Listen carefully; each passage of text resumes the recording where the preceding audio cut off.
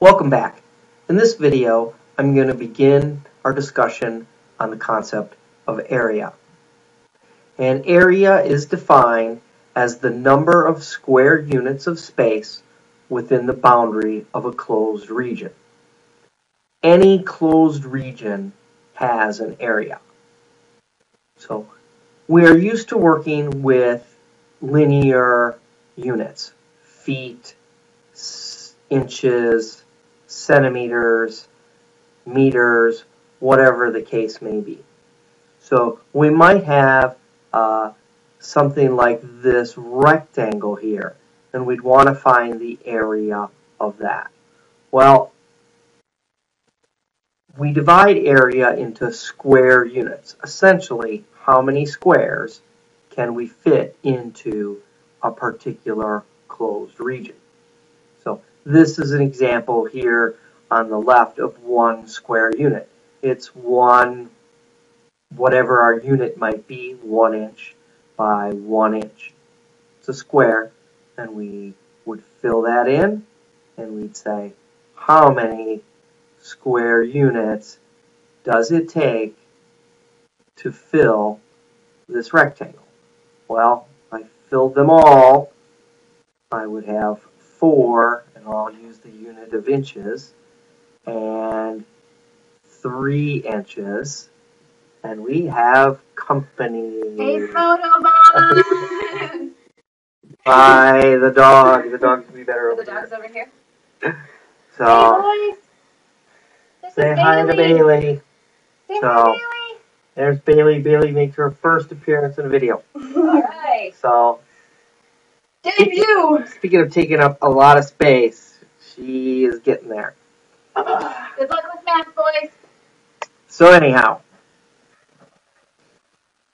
this particular rectangle is 4 inches by 3 inches. You can count the squares, and we have 12 squares in there, or we multiply the length and the width, and we get 12 square units, or in this case 12 inches squared. Well, why is it inches squared? Because we're multiplying 4 times 3, and essentially we're multiplying inches times inches, which is inches squared. So we have 12 inches squared. I'm not going to calculate the area of this rounded figure. That's going to be too challenging. We'll save that for calculus. The square here, that's pretty straightforward. That might be 2 feet by 2 feet. So we have 4 feet squared. And we do want to account for our unit squared. So we have some area formulas for you in this section. The area of a rectangle, the base times the height, or the length times the width. And the area of a square, same formula, base times height, or side squared, because both the sides are the same in a square. And you might get something like this as part of your classwork. Since every enclosed region has an area, I might ask you to calculate the area of the shaded region. And there's a couple of ways to do this. We could do the subtraction method, or we could do divide and conquer. So I did not fill in all my units here, so that length is 2, that length is 3, and that's all we really need. So the subtraction method, we could find the area of the entire region, maybe the area of the rectangle, and then we could subtract our cutouts. So we could subtract this area, and we could subtract that area.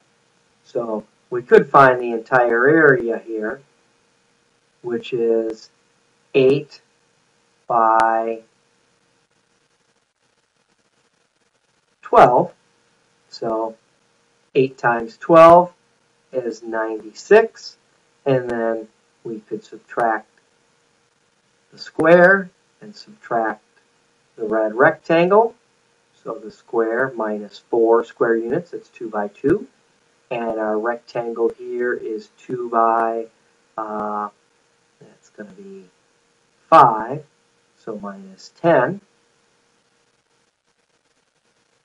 And we get our answer, 96 minus 14 is 82 units squared. Or we can do the divide and conquer. Now it's the same figure here. So we know this is 6, and that's 2, and that's 2, 2, 5. You would be able to do this without these measurements. So I better include them. That length is 7. And, well, we know that that whole length is 8. So divide and conquer, we could divide this up into different areas. Okay, here we have something that's 3 by 8 or 24 units squared. And here we have, it's going to be the easiest way to do this. I think just like that might be the easiest way. So this is 6 units squared. And this area here is 7. Well, it's not 7. It's 5 by 5 and 8. That's 40 units squared. And this is 6 by 2 is 12. Hopefully this all adds up. 12 plus 40 plus 6 plus 24. And we get 30 and 40 is 70 and 12 is 82 units squared. So either way, I get the same answer. I can subtract or I can divide and conquer. Some of that's going to be personal preference, whatever comes easiest to you. I would think if there's not a whole lot to subtract, the subtraction method works pretty well. Here we're divvying up in a lot of different parts. I probably could have divvied this up a little bit differently and made it a little easier, but that is a couple examples, one for divide and conquer and one for subtraction of finding the area of an enclosed region. And you'll get more practice with this when I see you in class.